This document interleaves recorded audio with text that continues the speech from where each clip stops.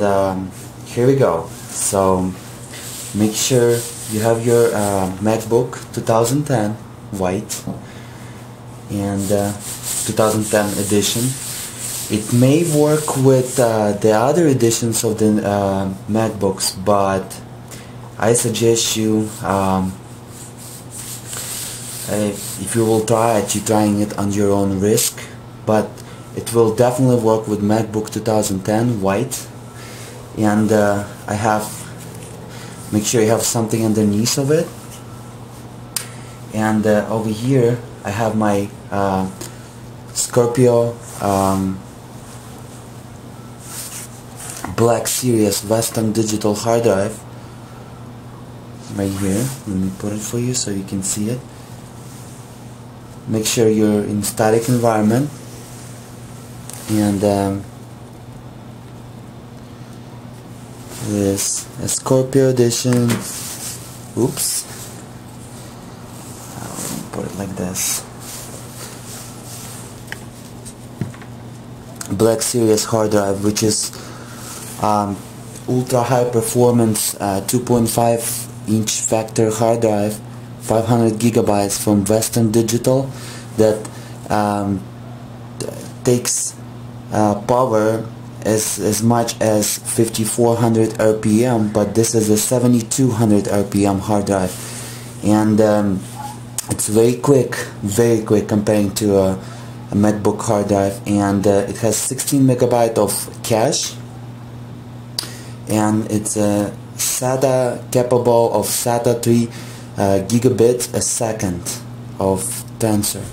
So it's very quick hard drive, and it eats same amount of energy as in MacBook 2010, which is 5400 RPM by Toshiba, which is kinda crap. But today we're building MacBook by Alexander Moroz, and it's going to be a MacBook 2010 white Alexander Moroz edition.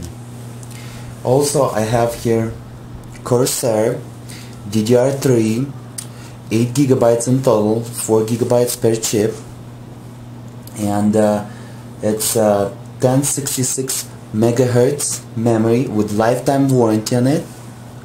Not 1 year or 2 years like Apple gives you, lifetime warranty on it. And let me bring it to you so you will have an idea.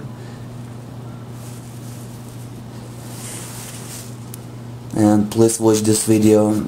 If you're watching over the YouTube, switch to the 1080 or 720 for the better quality. So this is my memory.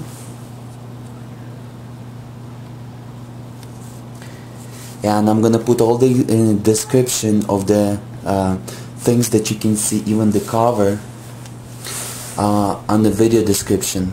So I'm gonna put the title name so you can go ahead and buy yourself from Amazon or Amazon plus Newegg. As well as I have, it's green over here, as you can see, this hard drive. Beautiful piece of art. Black Series has 5 years warranty on it, and it's built as good as server hard drive. Also, I have here general set. This set I grabbed myself from Home Depot, and you need to have this set because basically MacBook 2010 is going to require tools that in this set, and this is the Ultra Tech tool system by General, and today we will be needing two types of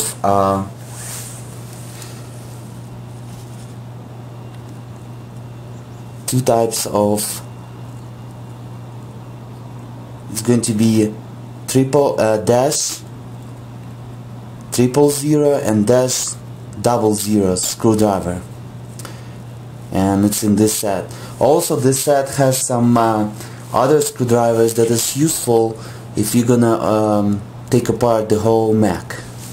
So this is a good set right here, and it's around $20 at Home Depot, and it's very useful. you need to have handy around it. If you're a man, would use, so you can use it for something else as well. It's a nice general case, as you can see. It's a leather. Alright, also I have over here on top, I have the cover, and I have one on the bottom which is black. I decided to go black and white, but I removed the cover from the bottom part, and today we're gonna work with the bottom part, and I'm gonna put in video description about this cover, so don't miss it out. So this video may be split into multiple parts, so make sure to watch them all, and I'm gonna put the parts in the description as well. So I'm gonna use the triple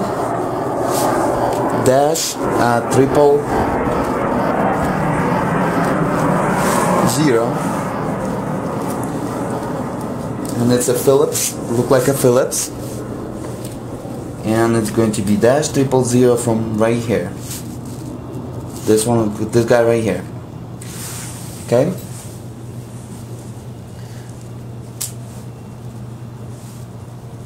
I'm gonna set this in, and I'm gonna go ahead and unscrew every single screw with that screwdriver. It's all 8 screws, and I'm not suggesting you to try any different screwdrivers because you can those screws easy to strip, and if you don't want to strip no screws, use the -000 screwdriver, and make sure that you're watching all your bolts, all your screws, because they're tiny and it's easy to lose them. So put them somewhere, so keep them somewhere, you're not gonna lose them. So let me go ahead and unscrew it. Make sure you're in static environment, anti-static environment, so you're not gonna bring any static to the laptop. But since I'm working with the computer hardware for 10 years, so take apart. First take the corners,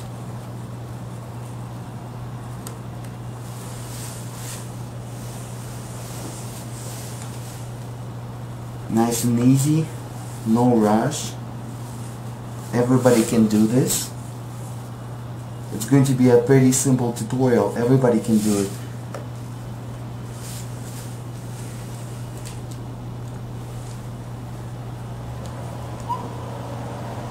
Take in the corners and place it right here. Don't leave them on the cover, because when you're gonna pop this white cover, what can happen? They can just jump and you can lose the screw. So what you gotta do, you gotta unscrew the screw and put them over here, one by one, until 8 screws.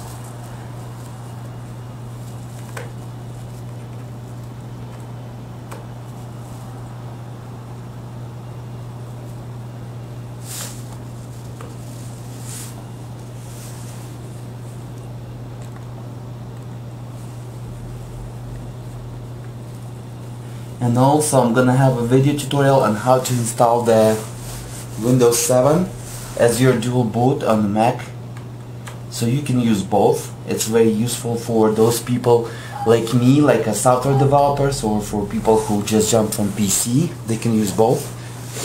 Alright, and then what you gotta do, just pop the cover really nice, no rush, and place it somewhere.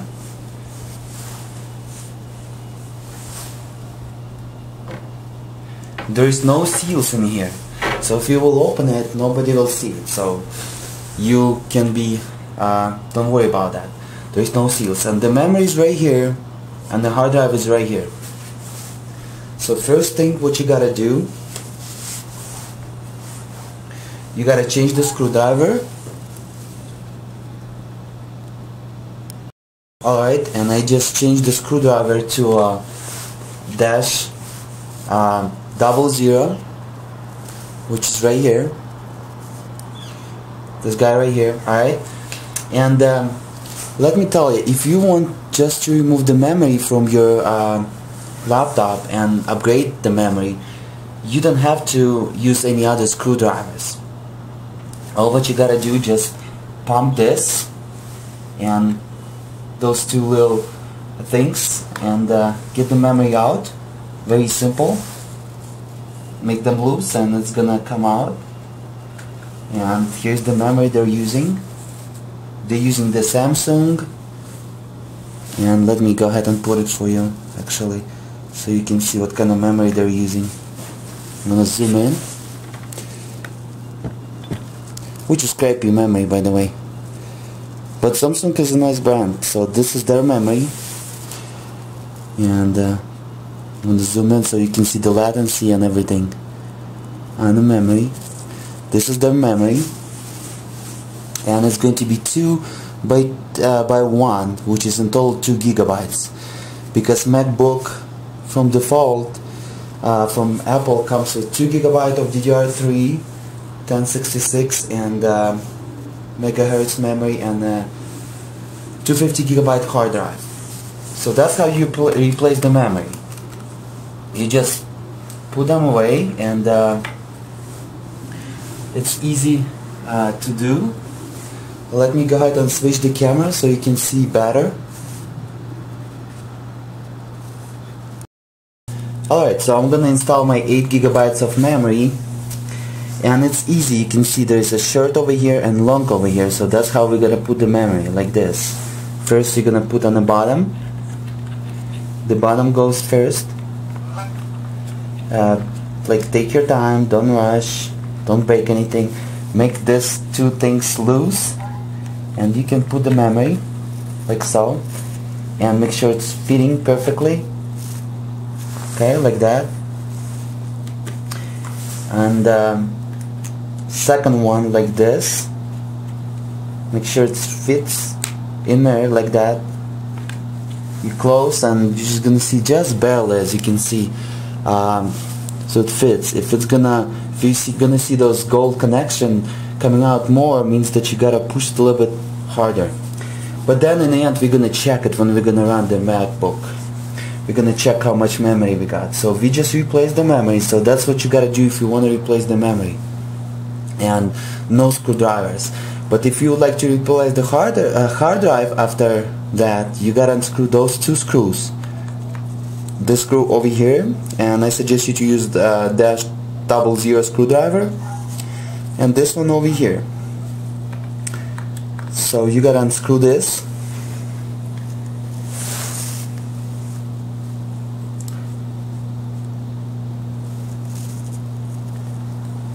Like so.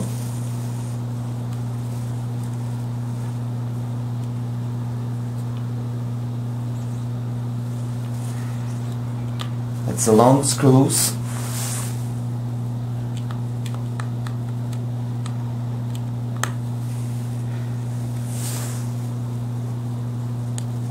I bought my set at the Home Depot. You can buy it whatever you want if you're in different countries. Just you can give me suggestions in the comments where I can get it. Just put it in the comments. Alright, so, and here we go. With second screw we can get it out, and then we're pushing by this and getting out our hard drive, but there is like a hard drive cable right here, as you can see. And we just gotta uncheck this. Very simple. Disconnect. And then we are going to connect with our hard drive into this right here. We're gonna connect this cable back like it was on the previous hard drive.